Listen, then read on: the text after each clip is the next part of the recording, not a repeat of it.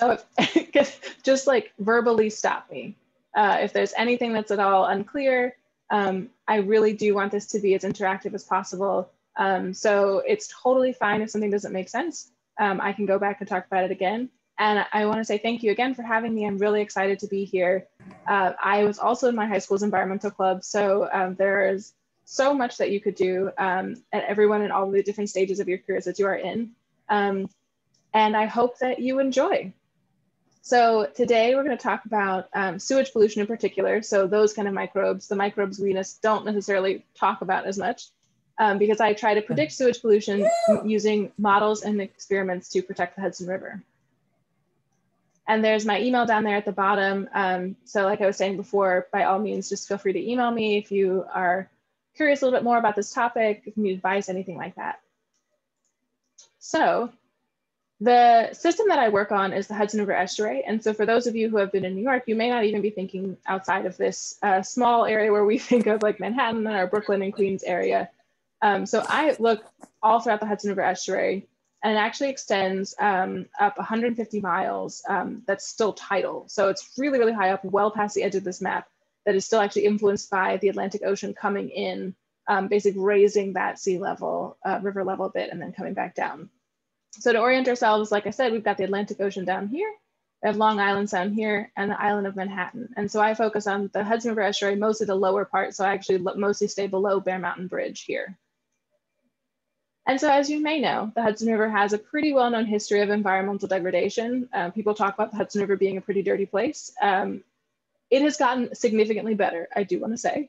But there are still consistent problems with sewage contamination, but the frequency and the intensity of that contamination varies a lot from place to place. So if I took a sample outside of Manhattan versus a sample up here by the Tappan Zee Bridge, it would vary a lot whether or not there were a lot of sewage microbes or there were a couple of them.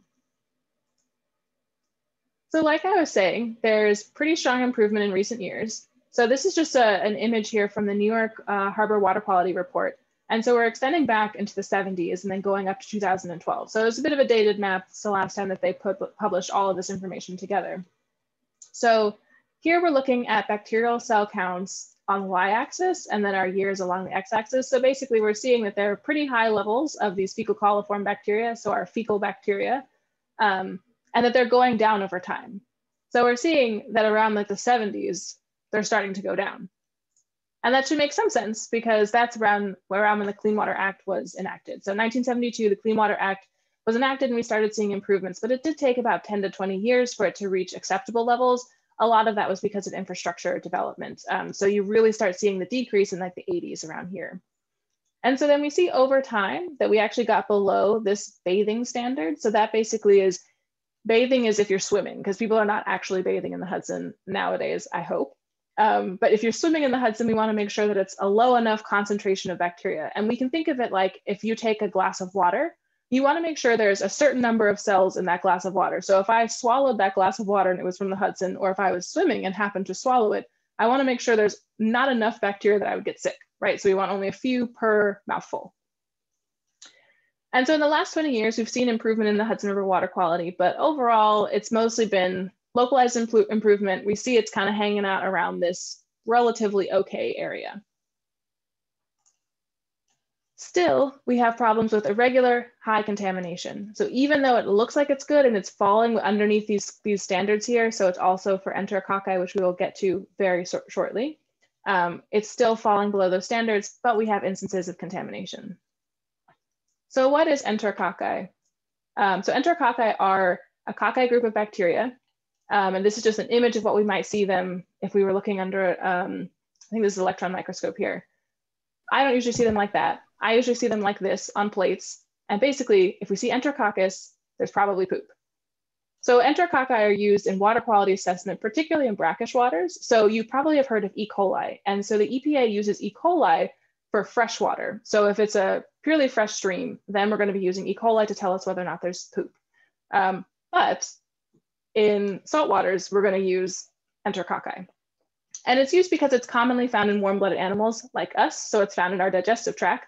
So when it comes out, when poop comes out, there's enterococci with it. It's very uncommon to find enterococci in uncontaminated water. So we're pretty sure that when we see it, there's probably poop, which is why it's called a fecal indicator. It indicates that this water probably has feces in it. And why we want to use them is because we can see an epidemiological correlation. So it's not just that there's probably poop. It means that when we see enterococci, we actually see people get sick. So the plots that are here, just to make sure we orient ourselves first.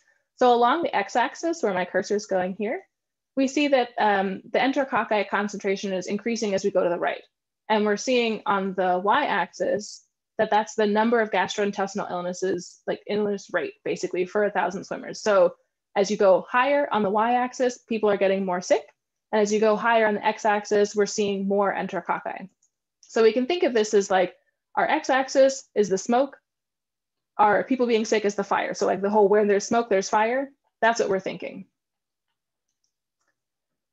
That is a great question. So I just saw Kamal's question pop up here. So enterococci is an indicator we use particularly for human poop, but we also see it in other animal poop. So we've actually had to deal with that before, where sometimes people will be like, well, the water's contaminated here, but I think it's because of the geese. And then we've had to go through and do like some really serious testing. A lot of times that's when I would bring in antibiotic resistant bacteria, because geese are not pooping out antibiotic resistant bacteria. And it tends to be that in the Hudson, we see the ARBs, those antibiotic resistant bacteria, at the same time as the enterococci. So we're pretty sure that most of it's coming from humans that we're seeing in the Hudson, but you can use it for other animals as well. And actually there was a really weird pilot study that I had to do where I did have to use poop from a lot of different animals along the Hudson River to see what comes out, to make sure that we understood the background information we were getting. So great question.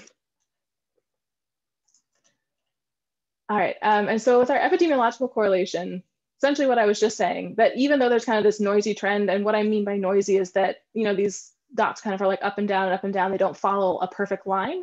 Despite that noise, there's a pretty clear trend that it's like people get more sick when there's more enterococci in the water. And then the EPA set a threshold of enterococci. So they basically just made this vertical line on this axis here along the concentration of enterococci. And they said it has to be below this, because when we're below this, we have an acceptable number of people who are getting sick.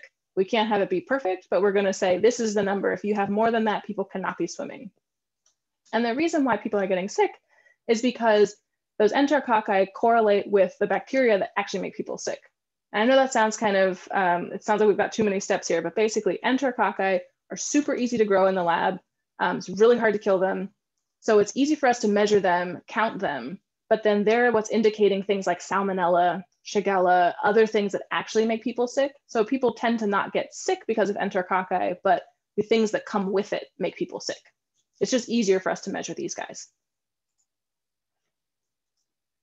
And then this here is just to talk a little bit more about the Hudson River enterococci. So like I was saying, it has gotten a lot better over time. But here is now some information from a study with a collaborator. So this is looking at a couple different sites throughout the lower Hudson River. So here we have Manhattan again to orient ourselves, Queens and Brooklyn and the Bronx. And then this is a bit further up north. So actually the office where Kyle and I worked is actually somewhere around here. And so my field site tends to be this spot there. But overall, what we're seeing here, we have our field sites plotted along the x-axis, and this is our concentration again. Effectively, that's just like, again, as we're going up higher along this y-axis, we have more of those bacteria. And so this red line here represents where it's an acceptable concentration for the EPA, that metric that I just showed you. So under this value, fewer people are getting sick. What we can see is that all of those sites are actually exceeding that on average. And we have this really high variability. So those error bars there are saying that sometimes when we go out to measure, we're getting extremely high concentrations. And a lot of times we're also going out to measure and getting really low concentrations. So sometimes it's super safe to swim in the Hudson. Other times it's very unsafe to swim in the Hudson. And so the takeaway really is that like sewage pollution is a problem, the variability in it, and also the amount of sewage pollution. We still can't really constrain when it happens based off of these data alone. So that high variability makes it really hard for us to predict when people should or shouldn't be swimming in the Hudson or boating. I know not everyone wants to go swimming in the Hudson. I understand. So modeling, so this is like one example of some models that were done before I got to Columbia. There was basically a predictive model to try and say, okay, where would this pollution end up? So if we have a discharge of pollution from, say, the Upper West Side of Manhattan, where is that pollution going to end up? And the model didn't actually predict where the pollution was going. And that just basically went to show that like a hydrodynamic model wasn't enough. So tracking where the water moves didn't actually show us where the pollution was going to be later. So where people needed to be careful. So bacteria probably are having these different transportation, so like different transport throughout the water body, and also persistence. So some of them might live longer, some of them might die faster. So one of the ways that we could address this high variability is maybe we could sample more, right? So if we saw those huge error bars, so sometimes we went out and it was high, sometimes it was low, we could just go out more often, right? But that requires boats. Oh yes, great question. So I just see this pop up. Also, if I don't hear your question or see it on the screen, please definitely just interrupt me. So the kind of test that we do for these bacteria, so we're growing them. And I do have a slide on the exact experiment later, but essentially I'm taking the water and I'm filtering it and I'm putting that filter on top of a really nutrient-rich media. And so the bacteria just love being on that. If you put them at the right temperature, then it selects really well for a particular group, and then you can count those. And I'll show you some photos of it soon. So the problem then with like thinking about more frequent sampling, so this is an image, this is actually from when I was doing a coral reef project in Florida. So if we have a boat, we have to have boat time. I actually am not licensed to drive a boat, so I need a boat captain. All of those things just cost a little bit more. It's a little bit more logistically complicated. We also have to go down to the water. We have to collect our samples. So that's like whatever supplies, it's whatever time. So this is me here with my lab mate, Carol, wonderful lab mate. And so we go out together, but it takes 30 minutes round trip to make sure we get everything, do all the measurements. And then also it's very time consuming. So this is me looking very patiently at my samples as they slowly filter. So what I was just saying about the filtration, so I put the water in the top of this filter flask here, and then it's slowly pulled through via vacuum, and that water is being pulled through a filter. So all the bacteria are being caught on that filter that's in between basically where that little blue clamp is. So this is totally an option, but we could also prioritize predictive modeling instead, because maybe that would give us a better sense of what's actually going on. Yes, Kyle's definitely right. All of aquatic microbiology is just basically filtering. So you get a ton of water, filter it, hope that bacteria are there. And so like, while that works many times, it's like, well, could we do it another way where we don't have to go out as much and where maybe the bacteria don't grow, or maybe the filter rips, or like all of these little things that could really mess up an experiment. So the challenge that I've been trying to address is, can we predict the concentration of the indicator bacteria, so our enterococci, and the potential pathogens in the absence of intensive sampling? Like, can we do this, and can we keep people safe without the ability to go out all of the time? And one thing I wanted to bring up here, because I thought this would be a potentially really good point of conversation for later. So there's this quote, essentially all models are wrong, but some are useful. And so this people talk a lot about with climate models as well. So all models, and I think especially with like environmental models, all of these models are going to be wrong because we have to make some assumptions. We can bound those assumptions, of course, and we can try to make sure that our model is as robust as possible, but we know that they're not going to be perfectly right. But it's trying to make sure that they're somewhat useful. And so the way that I'm trying to make my models useful, so this is just like the dCdt is the concentration, change in concentration over time. It's just basically saying that I'm using partial differential equations. And the way that I'm trying to make sure that my model, even though it's wrong, I know it's wrong, I want to make sure that it's somewhat useful. I'm using experiments, I'm using field work, and then this last one here is basically saying that I'm doing a lot of sensitivity tests on the model to see how robust are the conclusions that I'm getting from it. So we're going to dive in a little bit into this particular part of the project. So something we need to understand first is microbial particle association. So microbes can attach to particles. And here's just an image. So this is a combined sewer overflow in Manhattan. So essentially what's happening in Manhattan and also in Albany, all the water that comes through our sinks, through our toilets, and all of that stuff goes into the same pipes. And that same water, like the storm water, is also going through that. In general, that's a good thing, because so say if we didn't have a storm, all of that water, all of the water running off of the streets and everything will be diverted to the wastewater treatment plants, and all of it will be treated before it's discharged into the river. However, when it rains, that system gets overwhelmed. And so you can kind of think of it like there's a little dam, and when it rains, that water just goes over the dam. So that means all of your water from your shower, your sink, your toilet is mixing with the storm water and going straight into the Hudson River. whenever you have this combined sewer overflow. And that happens when there's 1/4 inch of rain or more in Manhattan. So it is not a lot of rain for there to be poop coming straight into the river. So like, just PSA, if it rains, maybe take like 3 to 4 days before you go swimming in the Hudson. That seems to be about the amount of time that it takes for the bacteria to die away, just like heads up. That is a great question. The question is this true in every city or is this a uniquely New York situation? So New York City and Albany both have it. And there are, I can't remember the number of municipalities across the US, but there are many across the US that have this same system. The combined, it's a separated sewer system is what's the newest model. And there are more cities that have that, but it's definitely more expensive, where basically all the stormwater goes separately. And so then if the stormwater gets overwhelmed, only that would go into the river, as opposed to like stormwater plus poop and like toiletries and all of those things. So also like when you're in Manhattan or in Brooklyn or Queens, think about potentially not showering as long when it's raining, because we know all of that water is going straight into the river. So shorter showers. I choose not to do my laundry during rainstorms just in case, because we also have like microplastics from our clothing. So just like little things that we can do that can reduce the impact on the river itself. So when we look at a combined sewer overflow, we can kind of see in this water here that this water, like in the foreground, it looks a lot clearer, whereas right where that outfall is coming, it's a pretty turbid plume. So turbid meaning there's lots of particles in there. And if I sample right in the middle of that high turbidity, high particle laden plume, then we have a lot of fecal indicator bacteria, a lot of enterococci.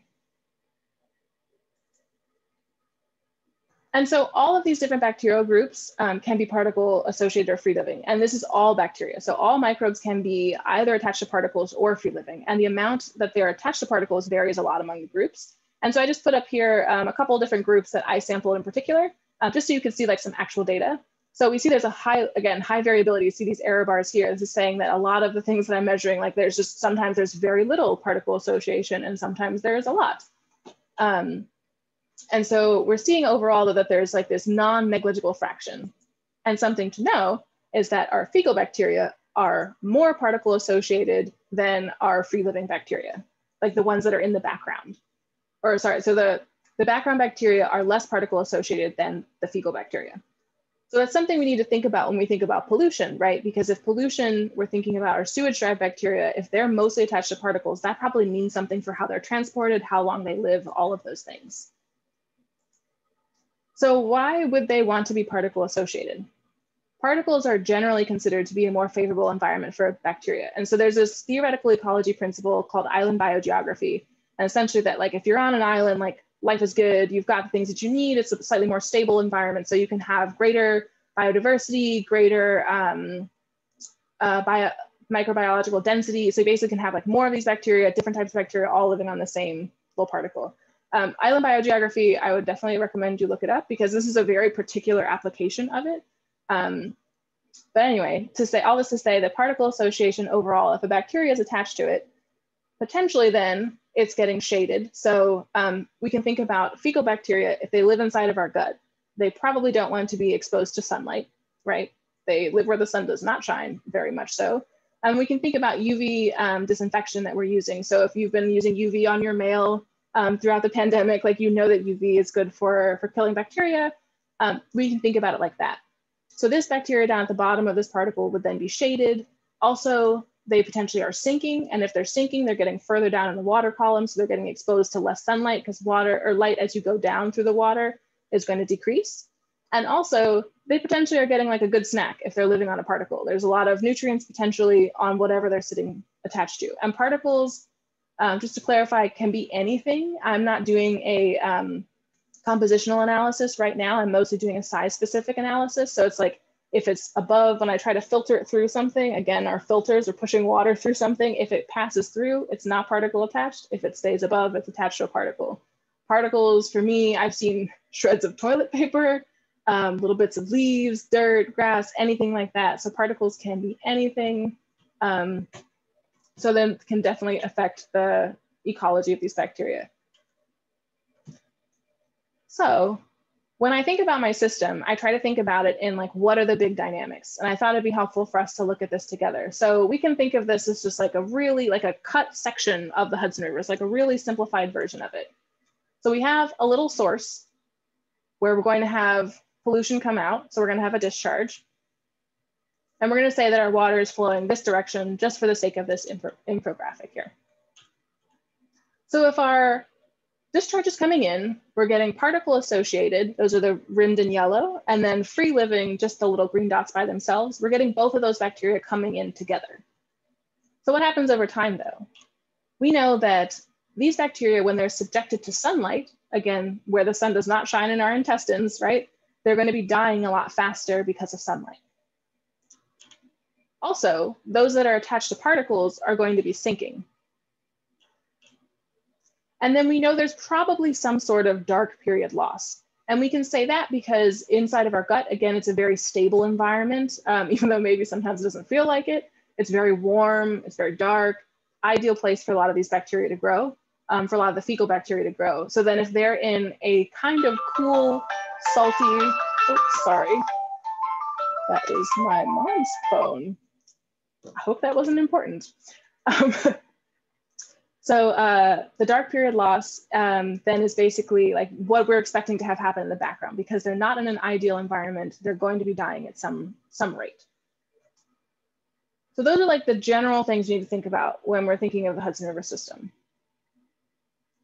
So this gets us to like the questions that I've been trying to address, which is how does particle association impact the transport and persistence of those bacteria, those sewage-derived bacteria?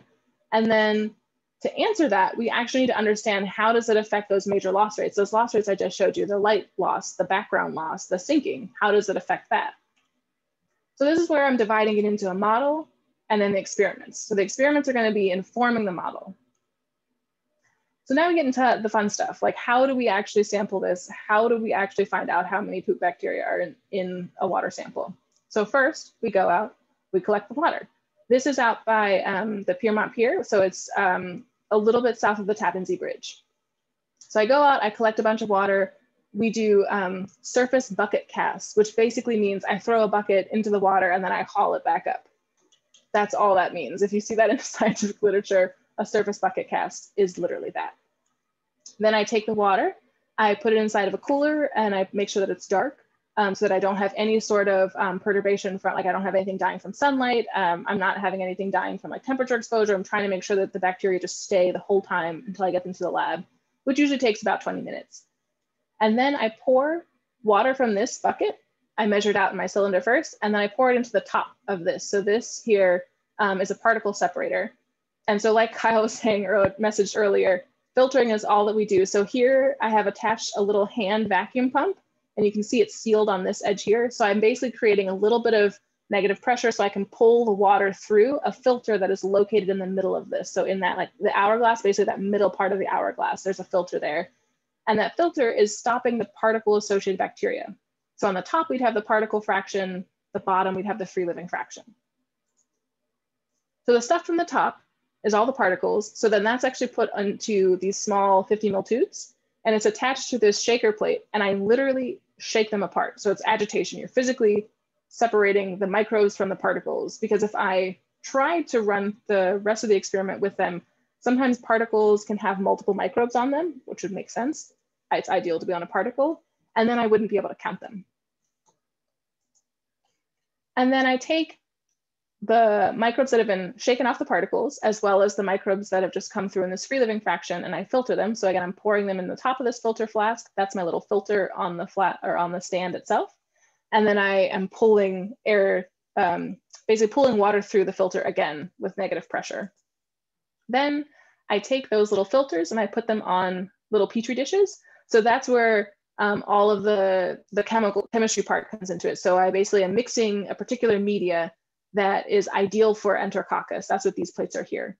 And so it's basically the food that they would want to eat. It's the chemicals that they would be most happiest in. And then I put them at 40 degrees Celsius. So again, in like the really ideal environment for them. And then afterwards, I get a plate that looks like this. This is just a plate of Vibrio, so a different bacteria group, but it's the easier one to see. So you can see all these little like colonies here. So those are like little dots.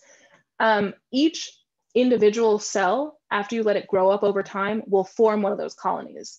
So then I can say, okay, I had X number of cells on this filter, and then you basically write down what is the amount of water that I passed through. So if I had done like 10 mils of water to get this number, I would say, okay, I have, I don't know, 40 cells, it's probably like 60 cells per 10 mils.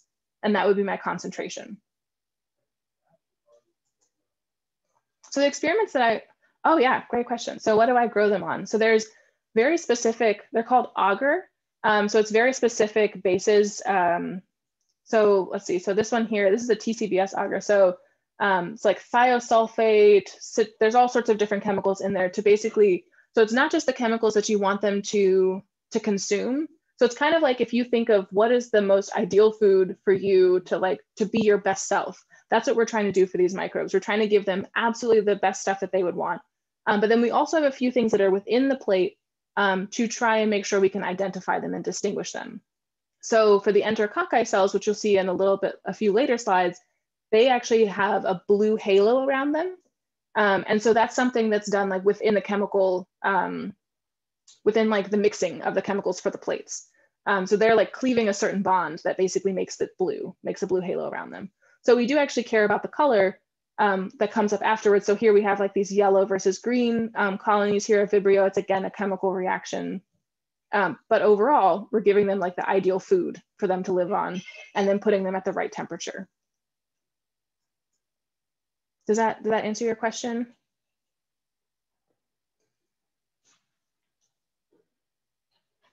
All right, well, so the next thing, oh, awesome. So I just wanted to like show a little bit of like the temperature dependent experiments. So the different experiments that I set out before of like, I have to measure this rate, that rate. Here's as an example of the temperature dependent experiments. So I had little bottles of water. So I have 5, 18, and 28 degrees Celsius. And so these are the little bottles of water that I had them in. So those actually hold 250 mils of water. And then they each got put into the dark into an incubator set at that temperature. And so those were done for 2 days. And so I measured the initial concentration of enterococci. So I passed it through the filter. I figured out how many cells per volume, because remember, we want to know how many cells per mouthful. That's what's really important when we think about protecting human health. And then I measured it at 24 hours and 48 hours to see how they decayed over time. And then I also did light-induced experiments. So remember, we think that UV light is going to be most important for this. So I had to put them in a temperature-controlled situation. So this is a water bath here that was outside, maintaining the temperature at 18 degrees Celsius to try and make it match the temperature-dependent treatment here so that I could use that to back out what is the light loss only. And because this is something that we expected to be the most significant loss, I did the time points were much shorter. So only 0, 1, and 2 hours. And then I also measured the light via light core meter. So I basically just had a sensor out there measuring how much light, because I did this on many different days. So I wanted to make sure I could compare each one of those samples. And I wanted to just have like a real talk moment, because science is a struggle at times, because you're really trying to make sure that you do it correctly. And so I wanted to just be very real about like, this is what happens also. So light dependence, or light-induced loss, however you want to call it, was such a hard time for me. This took me like a year, 2 years, I think, to actually get it to work perfectly. So yeah, I've initially started out with my setup that I just showed you over there. So I have some of the samples that are inside bags. I had some of them inside little mesh screens to reduce the light by 50% to see what's the difference between 0 exposure, 50% exposure, and full exposure to sunlight. I had problems keeping the water bath at the right temperature. So I actually had to fill the water bath with ice cubes and ice packs beforehand. This is a chiller that we found in the building. And so I had to like clean it to make it work. And it did actually end up working in the end, but it took a lot of effort to make it work. And then I also was collecting samples mostly from Piermont Pier, but they weren't growing any enterococci, or they weren't enough. We did. Yes, so Kyle's saying that we used to eat lunch on that table, and we definitely did. And every now and then I would commandeer it for an experiment. So the good thing about working on a big science campus is you can just like put something like this outside and everyone's like, oh, sure, someone's doing something. So when I'm doing these experiments, you need to have a certain amount of enterococci in the beginning, and that because you want to kill them over time, right? When it sounds bad, but in light exposure, I'm trying to reduce the concentration. So if I had 0 enterococci to start with, I can't kill them in 2 hours with light. I need to have some so that I can actually see how they decay over time. And from the Hudson River, this point at Piermont Pier, I was not getting enough to actually do that, which is a good thing for the river, a frustrating thing for me, because I would grow, I would have all these plates and I would do the whole experiment. And then the next day I would come in and nothing grew so many times. It was very frustrating. So then I ended up switching my field site to this place here. So this looks super idyllic. It actually looks like less industrial, and you would think it would be like the most clean, pristine place. There's even a little fishing sign next to it, which I feel like is misplaced. But there's also this little sign here that you can see, which is a special permitted environmental discharge site. So there's a lot of poop there, and we're not entirely sure where it's coming from, but we do know that it's coming from the municipality that's right by. So it's human-related sewage. I've tested for the antibiotic-resistant bacteria. We found them there. We don't know why exactly it's so high, but it always is. And so this is then the difference between those sites. So this is the Speedy site, that the really pretty pristine site, that's that water there. And then this is the water coming from Piermont Pier. And the darkness of the water does not mean that it's like cleaner or less clean. It just happens to be there's also discharge. Like if there wasn't a discharge point, this darker water here would probably just have just as much poop or as little poop as the other water would. So after changing a field site and completely revamping the system, I had the same system, but then I added these Whirlpack bags instead of these little containers, because also the containers leaked, which was great. And then that like contaminated all of my samples and had to start over again. But eventually, after many, many iterations, I got plates where you could actually count them. And so this is the plate that, this is what enterococci plates look like. So if you can see, like I was mentioning before, we have those little colonies that are rimmed in blue. So if they were rimmed in blue, I knew that they were bona fide enterococci and I could count them. And so this plate would have been a particle associated one. So we're seeing so much of this kind of like brown matter around it. So those plates tended to have that kind of undertone to them, just because a lot of that stuff was getting passed through the filter as well. So just to give like a quick summary of like, what did we find? Attaching to particles does seem that it's actually really important. So for light loss, it actually decreased it significantly. So kind of what I was talking about before, that it's like probable that there's some sort of shading if you're like the enterococci that's on the bottom of the particle, but it decreased the light-induced loss actually pretty significantly, so about half. The free living fraction died much faster. And so, oh, sorry, that shouldn't be meters per day, that should be per day only. So minus 16 per day versus minus 33 per day, pretty big difference. Good to be on a particle there. What about dark period loss? So in the dark, they actually grew, which was surprising because I put them into these bottles and I was going to measure how fast they died. And then they didn't. And that was very concerning for generally thinking about water quality. I was like, I thought that the salmonella and the enterococci were surely going to die, and they did not. The salmonella actually grew quite a bit, which is something that will come out in another paper. And that one is more concerning. But in this case, it was not a huge difference, but we did see that being attached to particles actually contributed to this like 0.3 per day growth, as opposed to a minus 0.3 per day loss. So the free living fraction died, particle associated fraction grew. So first two, seems like it's a good deal to be on a particle. And then for this last one, for sinking, this is another experiment that I did with my advisor. So the free living fraction didn't sink. So that's the 0 meters per day. But then the particle associated fraction did sink. So they sank at about 1 meter per day. So overall, we can say that particle association increased enterococci survival. And we say that because light didn't bother them as much if you're attached to a particle. Also in the background, they grew instead of died, and they sink. So they get further away from the sunlight. So overall, it looks like it's pretty good. But what does this even mean for environmental persistence? So if we think about those loss rates, we've just now quantified the loss rates, but that doesn't tell us anything about how that would actually manifest in the water. And so this is when I started thinking about how can I put this into the model, a model that's wrong, but that is hopefully useful. So I then took this model, or took these experiments, sorry. I put them inside of a simulated water body. So I have like a very basic water column here where I have some turbulence going on. I have both my particle associated and my free living cells. I'm exposing them to sunlight. The sun is on a dial cycle. So we have like sun in the morning and it increases until we get to noon and then it decreases again. And then we have an 8-hour night cycle.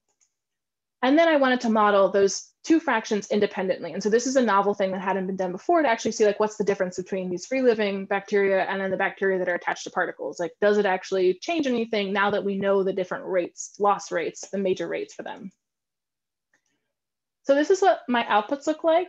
And this is blank first, don't worry, your screen is not messing up. I wanted to just orient ourselves before we actually went into what's going on. So the axes that I have here, so this first one on the y-axis is turbidity, or KD. So KD is just a way that we measure turbidity. So I want you to think about that as like how dark the water is. Yes, okay, so the question that popped up is like, how do you know what equations to use for your models? That's a great question. So so I knew that overall I wanted to look at the concentration of these bacteria over time. So that's where that like very basic dCdt thing. So dCFL, so the concentration of free living bacteria over time. So that part I knew was like, this is my initial thing, this is what I want to know. And so I actually used the image that I had in the beginning as part of my thought process for what do I need to include in this model. So I was constraining it based on like, okay, what are the major loss rates? Because I know that there's going to be some sort of input of these bacteria. In many dynamic systems, you think of like a reproduction term. In the case of these bacteria, the general assumption is that fecal bacteria just die rapidly once they enter the water body, because they are so attuned for living inside of a warm, like inside the warm gut of a warm-blooded animal. So I didn't have to have like that reproduction term, I thought, but I was like, okay, well, there are like a couple different ways that they die, and there are a couple different ways that they get transported. So that's why I was looking at that sinking term. And so then doing those experiments, I was able to see like, okay, which ones actually have a value, and then which ones I actually have to include in the model. So there were a couple other things that I tested that were like not really that important. So I tried to see if bacteria would switch from particles to free living, and it's pretty negligible, like any sort of switching dynamics.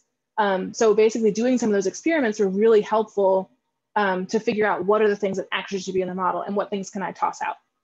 So that was a great question, thank you. All right, so getting us back to here. So we had our first axis, which is our turbidity, and then we have our x-axis down here, which is our turbulence. And so that's, if we think about like how much wave action we have. And so we're going to kind of orient ourselves a little bit more. So if I'm at the origin here, I'm in a very clear, so my turbidity is really low. I'm also in a very non-turbulent or calm water body. So if I was at this origin here, I'd be in like a Lake Tahoe setting. You could see the rocks beneath you. You could totally stand a paddleboard with a dog. If I was instead going along this axis to something that's like super calm, but that is very dark, very turbid, that'd be like a really calm mud puddle, like this one here. And if instead I went along this axis, and so I got to be more turbulent, but it was still really clear, this would be something kind of like Big Sur in California. So that coastal California water, very clear, but there's a lot of wave action. You can see it here.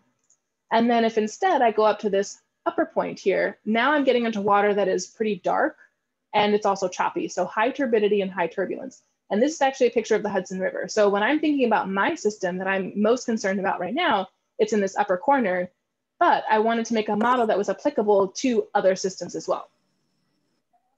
And the last thing is I wanted to just highlight that the measure that I'm using is T90, and that basically means persistence. So the hotter we're getting, so if we're going from this red to pink color, if we're closer to pink, it's persisting longer. And it's just the amount of time. And so T90, for anyone who's interested in engineering, is basically the time it takes for 90% of it to decay away. So you're basically kind of like you're measuring your concentration over time, and then where you're crossing the 10% line, that's where you drop for T90. But for anyone else, basically it's just like how long they last. So let's look at an example of the free living fraction. So this is looking just at those bacteria that aren't attached to particles. So it's a little complicated, but overall we're seeing that we have like this lower persistence if we're in kind of like this really clear water. Regardless, if we're in really clear water, it doesn't matter how turbid we are because the sunlight is going straight through and is killing all of those bacteria. They're not really moving anywhere. If you get more turbulent, so we're getting more wave action as we go a little bit further off of this bottom axis. So basically you can think of it that the waves are helping to move those cells down a little bit deeper. So if it's a free living poop bacteria, it's on the surface, it's probably going to die really fast. But if it gets the chance to be moved down a little bit deeper into the water column because of the water, it's going to last a little bit longer. So we can think about like lasting a little bit longer if we're going along the x-axis. And then if the water is darker, so if that bacteria gets to be moved down a little bit deeper into water that's pretty dark, it's going to last even longer. So that's the general pattern that we're seeing here. And overall, we can say, as we're going in this direction, we have higher persistence of those bacteria in turbid and turbulent water. So the system that I'm working on makes me a little bit concerned, right? Because I know that the bacteria can last longer. But what about this when we think about our particle-associated bacteria as well? Because this is only the first one, right? We know that our particle-associated bacteria last longer, and this is plotted with the same color scale. And so what we see right away is like, there's a lot of pink, right? So the particle-associated bacteria are lasting significantly longer than the free-living fraction. We see the same general kind of pattern that we're seeing an increase as we go to more turbid, so our darker water, our more wave action dominated water, but we're seeing that transition very fast.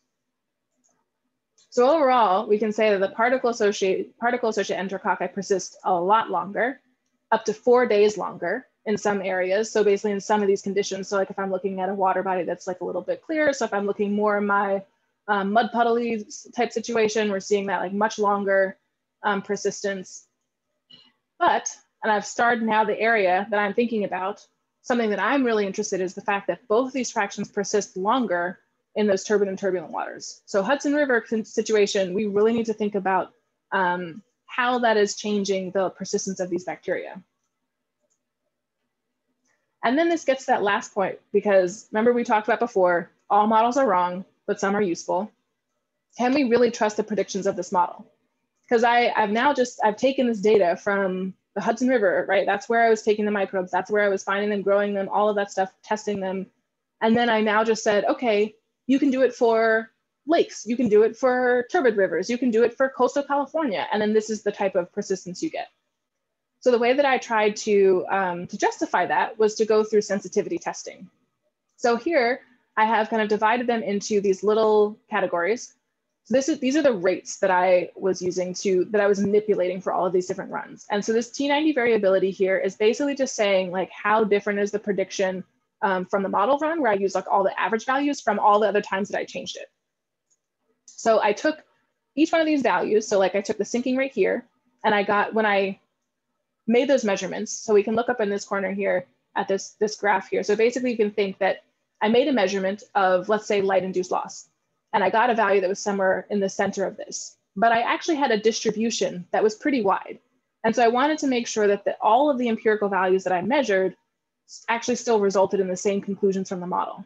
So I sampled 1,000 times from that distribution randomly, and then ran the model forward to see what would happen.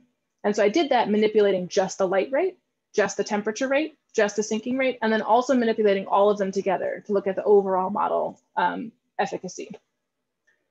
So what I got from this is that model predictions were more dependent on temperature. So basically what I'm saying is that here we have greater variability. If I change the temperature rate, we see the model output changes a lot more. So that just says that when we're doing these kind of models, this kind of work in the future, we actually need to think about what's happening in the dark more than what's happening in the light, which is not at all what we thought before, because we think again of like UV killing bacteria, particularly fecal bacteria. So we didn't necessarily think that that would be the case. And then we also saw overall that estuaries showed more variability. And so we see that the estuary marks here, they're much higher. And so that one takes a little bit of thinking, because we think of our estuaries, there are more turbid and turbulent cases, right? So the water is darker, so there's a lot more motion. And then also the motion can actually contribute a lot to whether those bacteria survive, because they're moving to darker water where they don't die as fast. So we're seeing overall that measuring these values in general is really important for all the systems. The lake values stay pretty similar throughout. So we think that this model can apply really well to lakes. Estuaries, the values still stay somewhat similar, even though they do show more variability because of the dynamics in those systems. So overall, this is just like a way for us to determine whether or not we think we can trust it. And based on these outputs, it seems like, yes, we can trust it. And overall, something that I wanted to stress is that, so I ran this model forward all of these different times. So this was 4,000 times for the different parameter values. And in every single case, I found that the particle associated fraction persisted longer, which was quite striking. So that means that even if I take a value that's at like the lowest end of my temperature spectrum and I take one at the highest end of my light spectrum, I'm getting that the particle-associated bacteria lasts longer.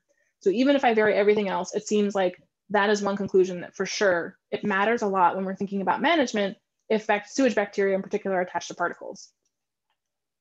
So going back to our previous point, it consistently increases persistence. And so what does that mean for future water quality modeling? So our free living and our particle associated cells again, right? If in sewage pollution models we neglect particle association, that means that we're probably going to underestimate sewage pollution persistence, especially in areas that are turbid and turbulent like the Hudson River, which then means that we might be underestimating the risk of waterborne illness to people. So it's really important for us to think about the ecology, the dynamics of these bacteria once they enter a system like the Hudson River. And just to kind of like pull us back again, so this model was wrong, but was it useful? And I'm very biased, right? Of course, I say yes, but like, please also push back. So I think that from this model, we did learn that particle association pretty universally increased sewage bacteria persistence. So it seems like it's pretty important.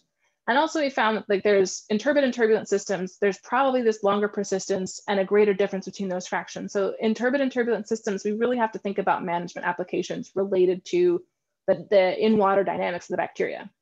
And we also know now that we have to include particle association in these models. We can't just do a fluid dynamic model and say like where the water's going, the sewage poop is like sewage pollution is going, because that's not necessarily the case. They're not traveling with the water, they're potentially sinking, and they also have all these different dynamics.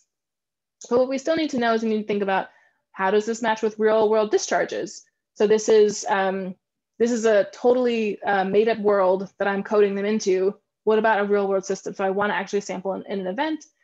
Are these bacteria groups, do they have similar persistence patterns to other bacteria groups, especially like the Salmonella Shigella that we are interested in? And then what additional dimensions, what would additional dimensions be able to tell us about the sewage bacteria hotspots? So thinking about like this system is a 1D, 2D situation. I didn't look in 3 dimensions. If I added the 3rd dimension, would that really change the predictions? And would that be able to tell me something new? I'm sorry, the chat, I missed the question that just came up. Do you mind chatting it one more time since my I can read it out. So Anastasia asked, thank you. What kind of particles do bacteria prefer? Thank you, Kyle, and thank you, Anastasia. So that is a really great question that I wish that I had a really good answer to. Overall, in others, so I have not measured it myself, but in other studies, we've seen that where there's higher concentrations of organic matter on particles, that's been really helpful. So thinking of something that's like an organic aggregate, so maybe something like some plant matter would be something that a bacteria would be more likely to attach to as opposed to like a clay particle. So like something that's weathering off of a rock. So it's potentially that bacteria would be more attached to that. But I can't say for sure what things are more attached to in the Hudson River because I mostly just did it by size. There are some people who are working on the actual chemical composition of the particles in the Hudson River, but it's really hard to isolate like the bacteria, the particles that the bacteria are on, and then measure the concentration or the chemical composition of those particles. I have attempted to do some of that. I was doing like a lot of microscopy last year, but then I ended up finding that a lot of the bacteria were like attached to like ant legs and stuff like that were in the Hudson. And so that's another like organic substrate that the bacteria were attached to. So hard to say exactly, but yeah, it was very strange, made for some really cool images, but did not answer my question when I had looked for it. So this is the end that I have of prepared things. So I'm happy to talk about anything else related to microbes, the Hudson, or any more questions that you have from this talk. And so I just wanted to acknowledge real quick, my advisor who I've been working with for the past 5 years is Andrew Jewell. My advisory committee, Simon Levin and Ajit Subramaniam. And then I've had a couple different undergraduate mentees that I wanted to shout out here, Natalia Figueiredo and Ariana Medina. And there's my contact information up there again. I have like a little YouTube channel that I put a little video out there because I try to make sure everything is relatively accessible for everyone. And then I want to thank my funding sources. I'm funded by NASA and by Riverkeeper at the moment. So thank you all very much for your attention. And yes, please feel free to ask me any questions or shoot me a message.